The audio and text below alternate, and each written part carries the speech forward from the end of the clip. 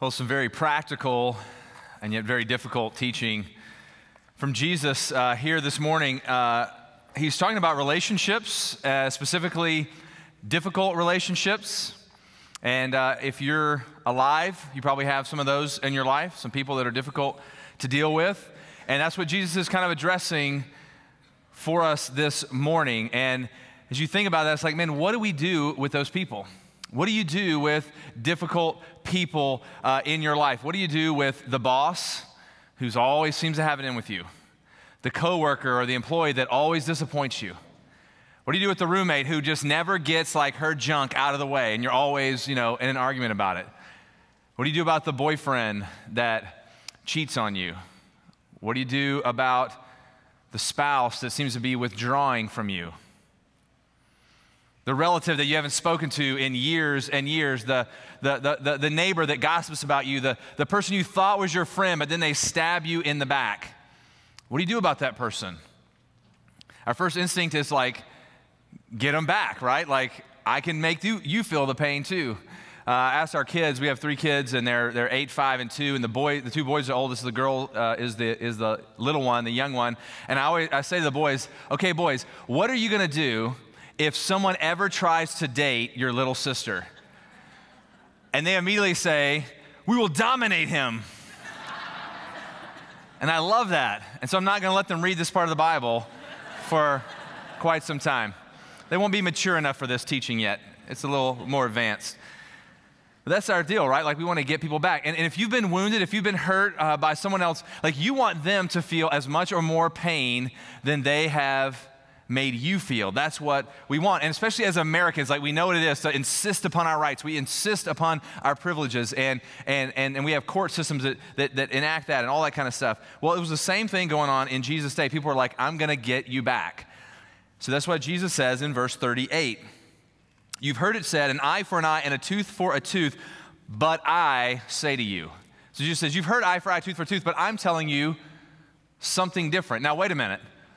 Eye for an eye, tooth for a tooth comes from the Bible. That comes, in fact, it's 3 times in the Old Testament, eye for an eye, tooth for a tooth. So is Jesus saying, I disagree with the Old Testament? Is Jesus himself disagreeing with the Bible? No, he already told us in verse 17, like, he came not to abolish the law, but to fulfill the law. So what's going on here? He's correcting their misinterpretation, their misapplication, because they're using it like individually, like, you knock out my tooth, I'm gonna knock out your tooth, I'm gonna come get you.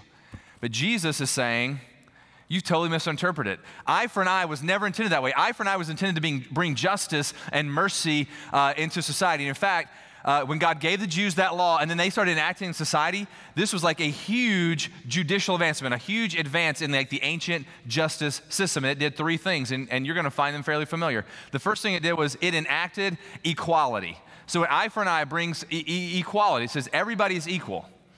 Just like we saw 2 weeks ago with Jesus teaching on divorce, Jesus teaching on divorce was intended to protect vulnerable women from the whims of powerful men. And eye for an eye was intended to protect vulnerable people from the whims of powerful people. Because in that day, like, if you were stronger, you could just take what you wanted.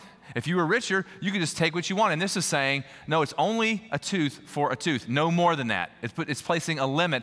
And so it's saying, I don't care how poor you are, I don't care what race you come from, I don't care what your background is, you cannot be exploited.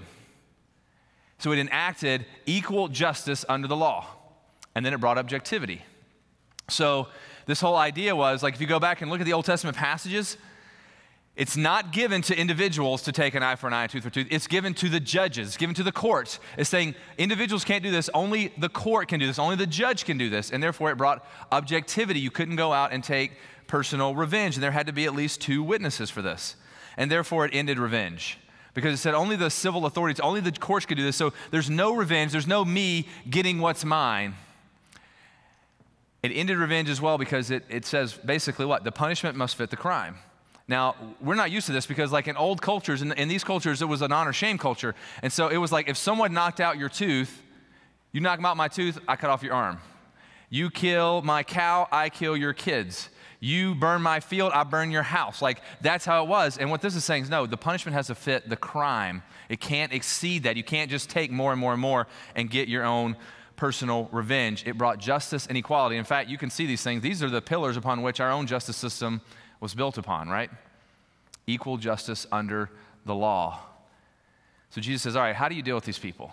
If this is intended to bring justice and mercy, people aren't doing it, how do you deal with the boss, the spouse, the relative, the neighbor? How do you do it? And Jesus says, we do it through forgiveness. Verse 39. Verse 39, he says, I say to you, do not resist the one who is evil. You say, what do you mean, Jesus, don't resist the one who is evil? So if I'm in an abusive situation, I just have to sit there and not resist? I just have to sit there and take it? No, that's not what he's teaching at all. In fact, there's several instances in the Gospels. John 6 is one of those where you see Jesus who's in a situation where things are about to go down, it's about to get crazy, it's about to be violent, and Jesus withdraws from that situation. He removes himself from that situation. So if you're in an abusive situation, you need to extract yourself from that. And there are people in our church that will help you to do that. It's not what Jesus is saying. What he's saying is do not return evil for evil. Do not return violence for violence. Don't pay people back. And Paul says the same thing in Romans 12. He says, don't repay evil for evil, but overcome evil with good. So when people wrong you, you don't pay them back, you forgive them. Why? Because forgiveness brings freedom. You're like, I don't want to forgive people. But listen, forgiveness brings freedom. Bitterness and resentment and revenge is a prison. But yet, maybe three of the hardest words you and I will ever say to anyone is, I forgive you. I forgive you. It's easy to kind of brush over things and say, well, it's okay, or I'll get over it, or thank you, or whatever. But like to actually look someone in the eye and say, I forgive you, it's a hard thing to say. And yet Jesus is calling us to even more than that, to love our enemies and pray for those who persecute us. Famous atheist Bertrand Russell, you might know of him, wrote and talked a lot in the early 1900s. This is what he said. He said, love your enemies is good. There's nothing to be said against it, except that it's too difficult for anybody to practice. It sounds good, right? But it's just too difficult for us actually to do. But here's what, I don't think he got the principle that there is a freedom that comes with forgiveness. It's like a get out of jail card, but it's not free, but it's get out of jail. And there's a couple different kinds of forgiveness that come here. And the first one I want to talk about is really like a passive forgiveness. Verse 39, don't resist the one who is evil. A passive forgiveness is forgiving the person who isn't asking for it. There are a lot of people who do some crazy stuff, a lot of people who have wounded you and wronged you, and they've never cared. You've gone to them, maybe you've told them, you've tried to keep them accountable, you've tried to do it, but they didn't care. They didn't acknowledge it. They didn't repent for that. They didn't come and say, will you forgive me? And Jesus says, yet there's a freedom in forgiving even them. Now, freedom is not the same thing as reconciliation. We hope for reconciliation. We have to forgive. See, you can forgive the boyfriend that cheated on you without immediately jumping back into their arms, right? Forgiveness is not the same as reconciliation. You can forgive the business partner who stole from you without immediately opening your checking account back up to the person. You can forgive them without necessarily reconciling. That's why Paul says, live at peace with everyone as much as it depends on you. So up to what depends on you, you live at peace with others. Somebody once said that, we hold bitterness and resentment, that holding bitterness and resentment inside of us is like taking poison and expecting the other person to die.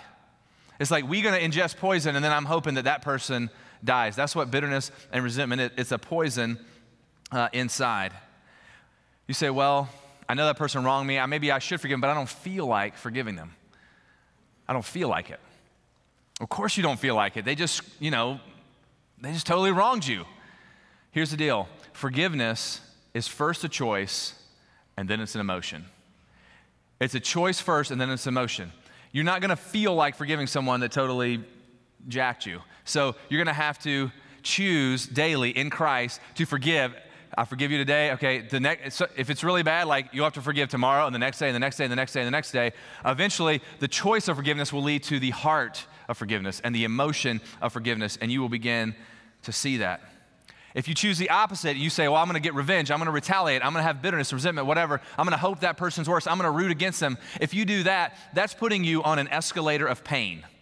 Revenge and bitterness is just an escalator of pain, and there's no stop. It just goes up and up and up and up, and it just keeps carrying you higher and higher to more bitterness, more pain, more resentment. That's what it does, and it starts to control you. And you start to be controlled by your past. I experienced this several years ago, like 10 years ago. I had a guy who was my mentor. He was a fellow pastor. He was a really good friend. And he just utterly betrayed me. And he ended up lying about it and obfuscating and wouldn't meet, wouldn't talk, wouldn't do anything. And it really hurt me. And I over time, I thought, like, after a couple years, like, I've forgiven him. But then I heard a rumor several years, like 3-4 years later, and he lives in a whole different state and all that stuff. But I heard a rumor that someone in his congregation had betrayed him. And it had split the church, and like 40% of his church had left over this betrayal. And there was a little emotion and like a smile came on my face. And I thought to myself, just what he deserves. Just what you deserve. I really hadn't forgiven him. And then the next thing that came to me is, Jeremy, did Jesus give you what you deserve? And yet you think you know what everybody else deserves. The truth was, I had to work through that. It was a passive, he wasn't asking for it, but I had to work through it. I had to forgive.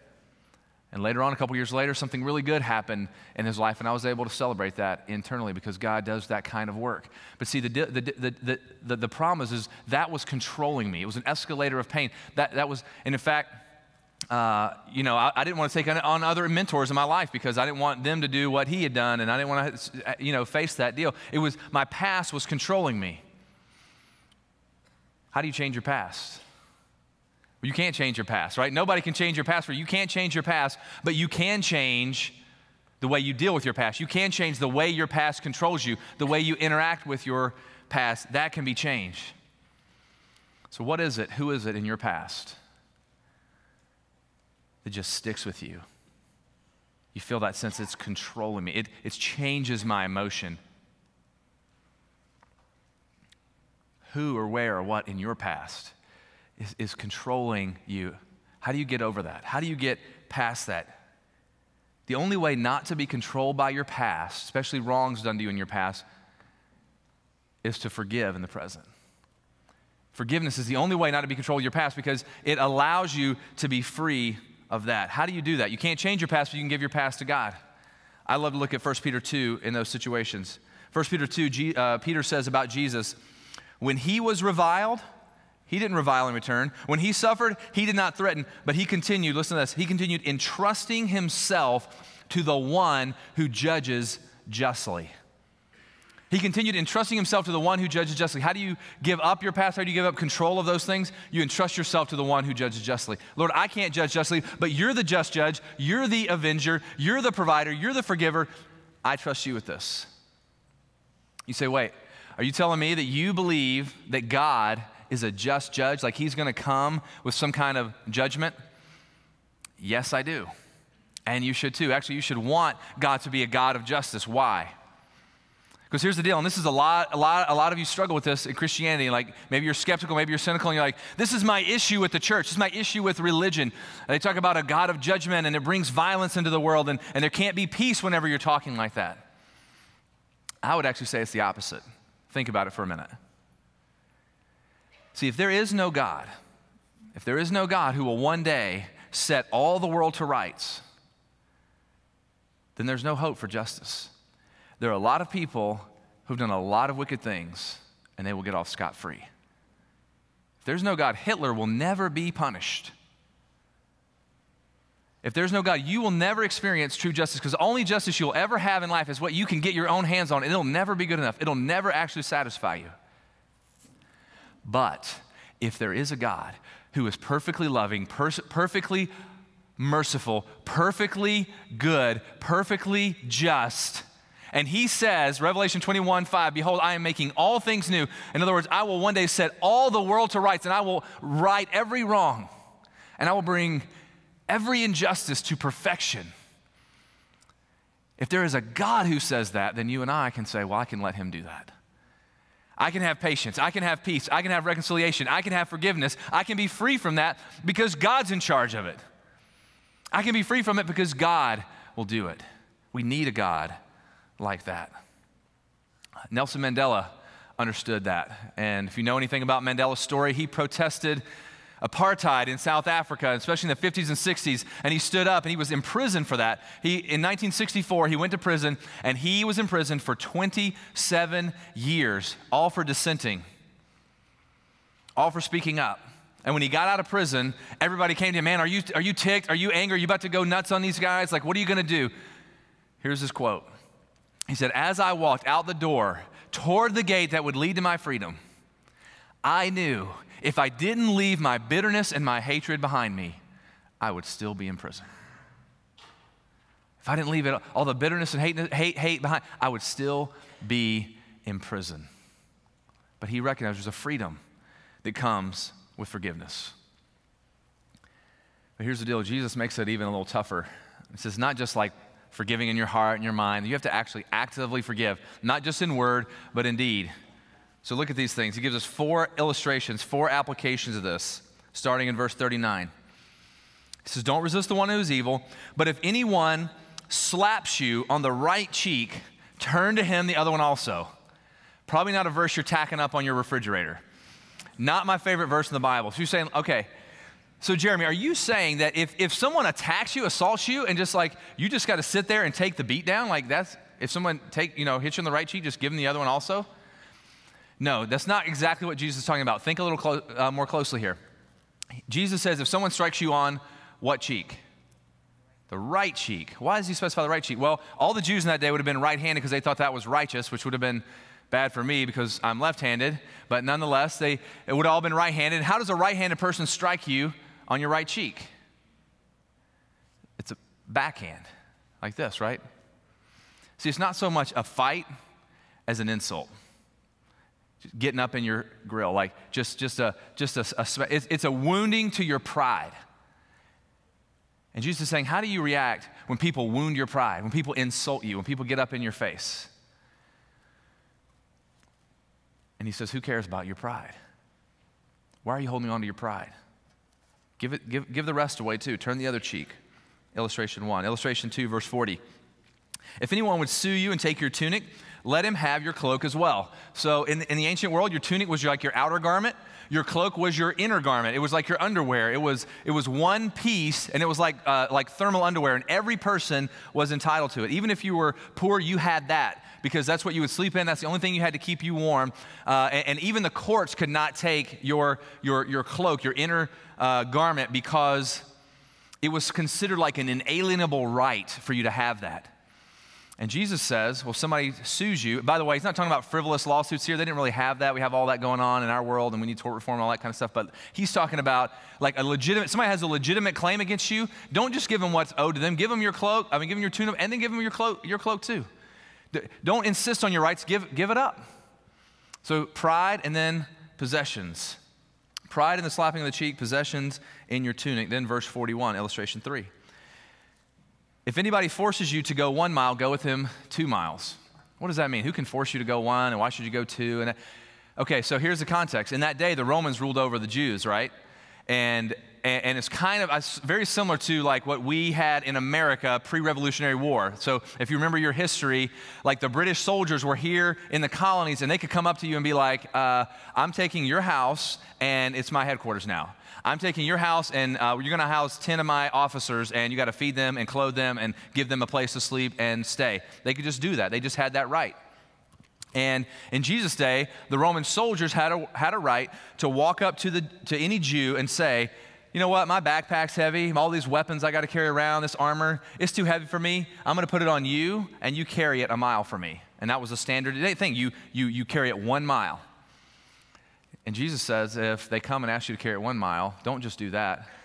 Carry it 2 miles. That's where we get that phrase, go the extra mile, right, in customer service. Jesus is saying, instead of being bitter and resentful and try to subvert this guy, like, just go, you know what? I'm going to serve you. I won't just take it the minimum. I'll take it an extra mile. Again, your pride. He's dealing with pride again. So pride, possessions, and then pride, because if you got to carry somebody's junk around, like somebody can force you to do that, you just feel like an ox, like a beast of burden rather than an actual human being. And Jesus says, All right, it's another chance to deal with your pride. And then the last one, illustration number 4, verse 42. Give to the one who begs from you, and do not refuse the one who would borrow from you. And he's basically saying, look, give freely, give generously. He's again back to possessions, right? 4 illustrations: pride, possessions, pride, possessions. Why does Jesus harp on this? Because if you think about it, what is probably the one thing that's preventing you from forgiving? Pride.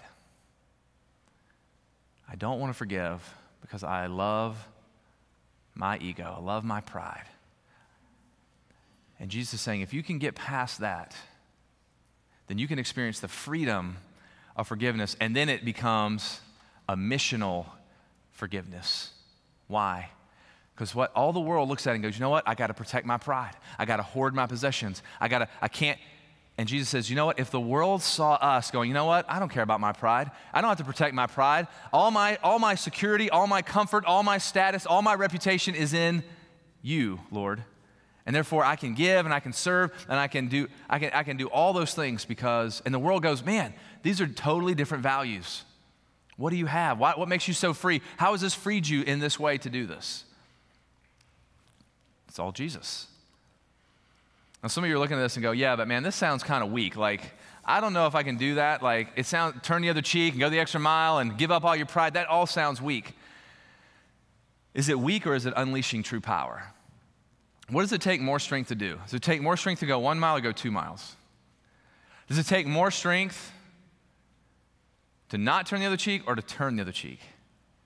It takes more strength to turn the other cheek. It takes more strength to go the extra mile. See, what Jesus is saying is pointing us to, like, there's a resource, there's something very powerful that gets unleashed in this kind of freedom, this kind of forgiveness. And it's really the most, I mean, you can ask anybody, really, Christian, non-Christian, religious, non-religious, what's the most powerful thing in the world?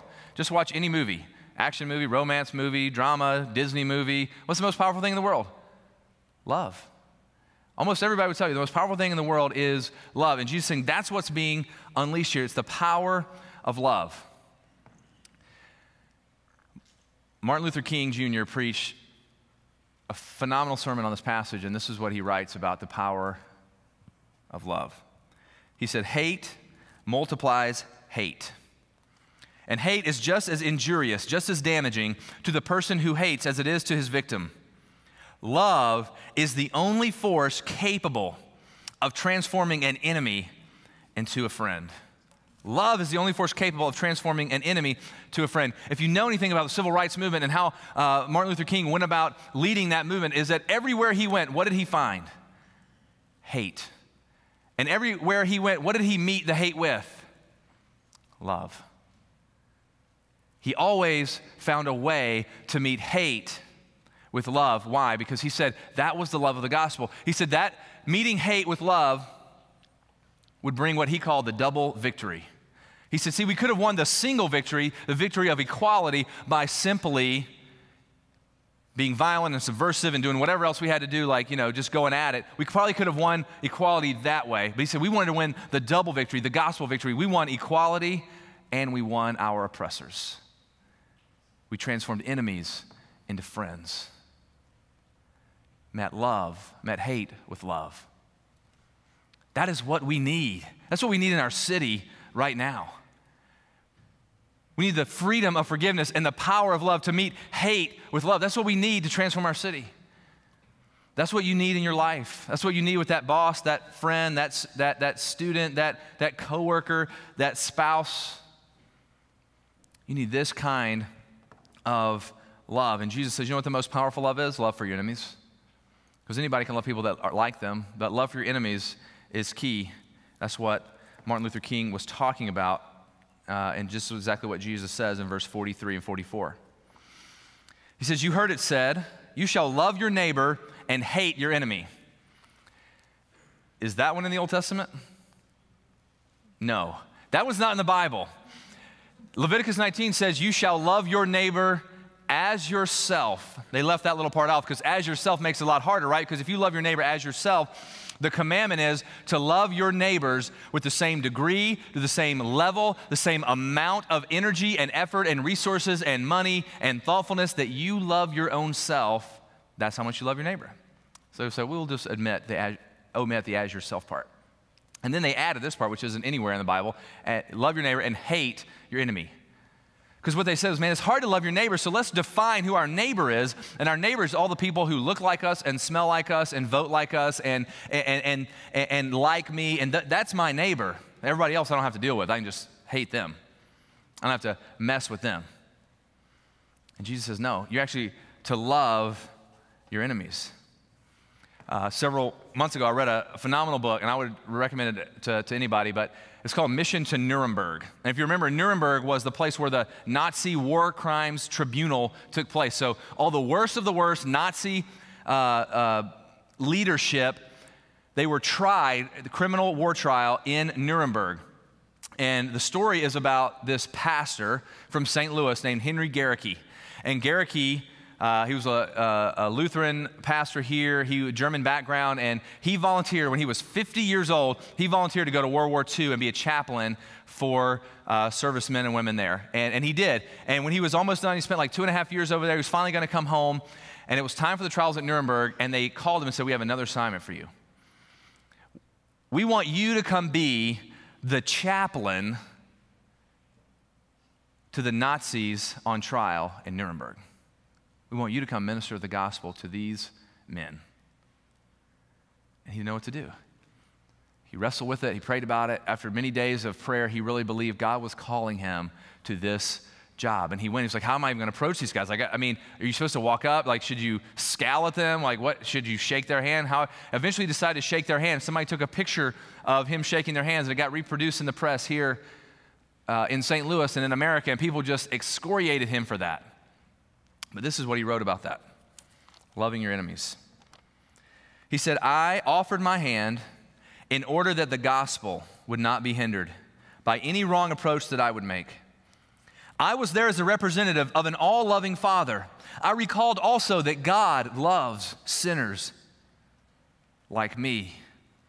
These men must be told about the Savior, bleeding, suffering, and dying on the cross for them. For them? See, a minute ago, we're like, a God of justice, I don't like that. And now we're like, a God of this kind of radical grace, I don't know if I like that.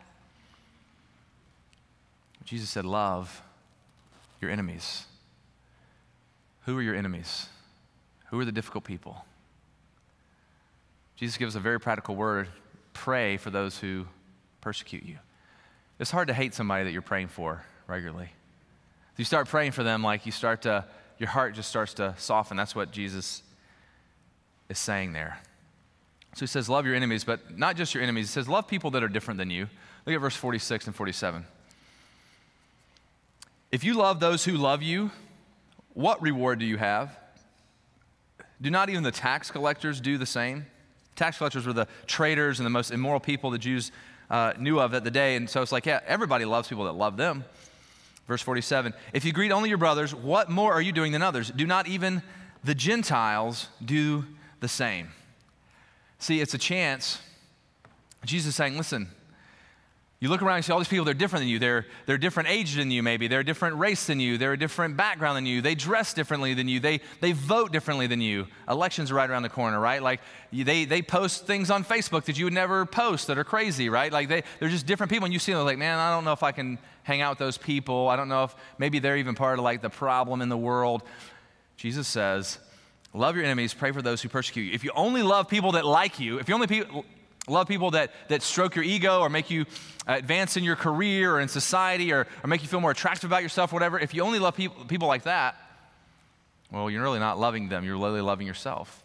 If you only go on mission trips and help the poor and serve people because it makes you feel good about you, you're not really loving them. You're really loving you.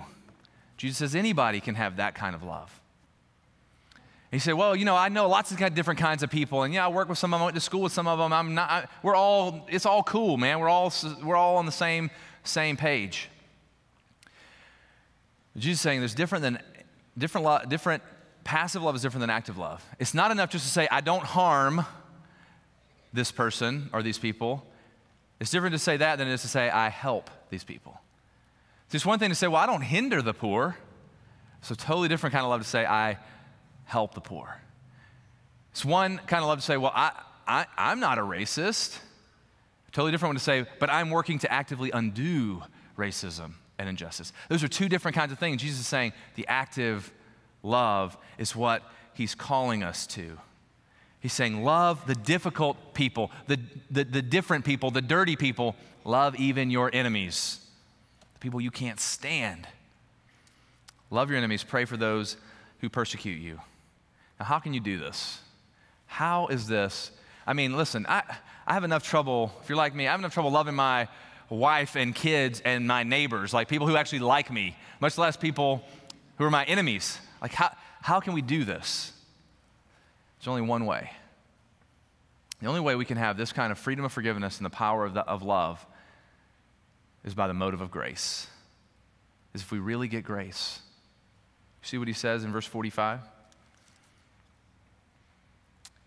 Pray for those who persecute you, so you may be sons of your Father who is in heaven.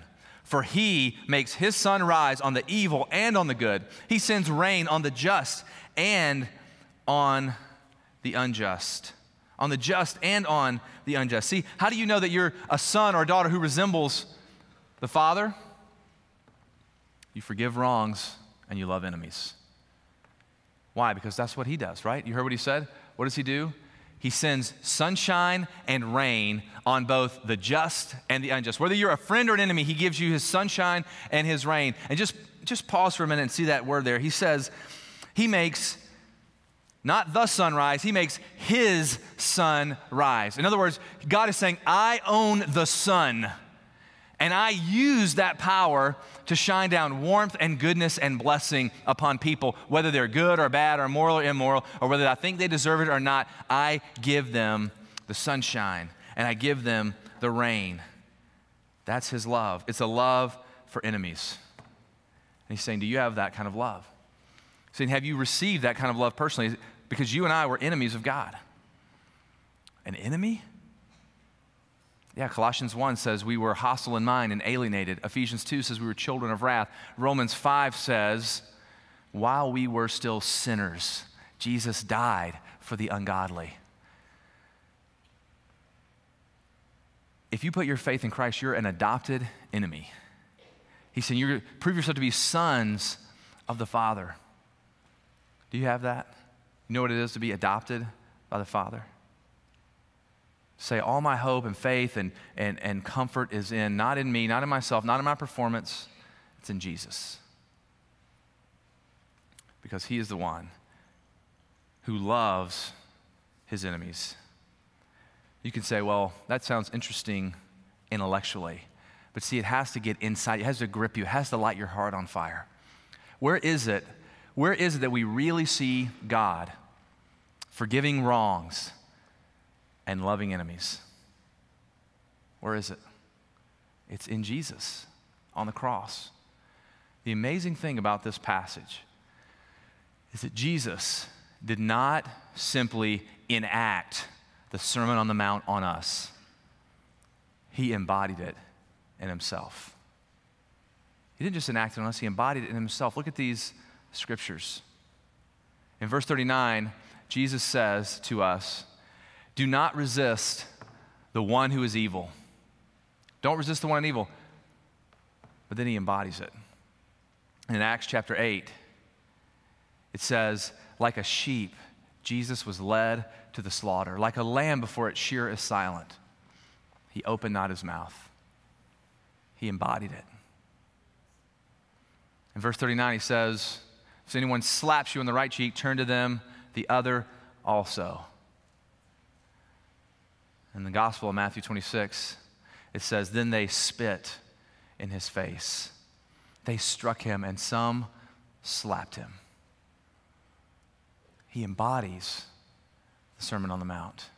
In verse 40, Jesus commands us, if anyone sues you and takes your tunic, let him have your cloak as well. Matthew 27. When they had mocked him, they stripped him of his robe. They took his cloak as well. Verse 41, Jesus commands us, if anybody forces you to go 1 mile, go 2. In other words, bear their burden extra. But then John 19 says, Jesus bore our burden on the cross. They took Jesus and he went out bearing his own cross, going to the place called the place of a skull. In verse 44, he says, pray for those who persecute you. In Luke 23, when Jesus is hanging on the cross, what does he do? He prays, Father, forgive them, for they do not know what they are doing. Jesus doesn't just enact the Sermon on the Mount on us, he embodies it in himself. The center of our faith is the God-man Jesus hanging on a cross, forgiving wrongs, dying for his enemies, and praying for his persecutors. And then giving us the power, if we believe in him, to do the same. Jesus didn't just command it, he lived it. And because of Jesus' power, a man like Martin Luther King could look the KKK in the face and say, forgiven and loved. Because of that power, Henry Garrick could look the Nazis in the face and say, forgiven and loved. And because of his grace, Jesus could look you and me in the face and say, forgiven and loved. Who do you need to forgive and love? What boss, what spouse, what friend, what relative, what roommate do you need to forgive and love? Jesus looked his darkest enemies in the face. He turned the other cheek, he went the extra mile, and he poured out his love. And by God's grace, if your faith is in him, you and I can do the same. Let's pray.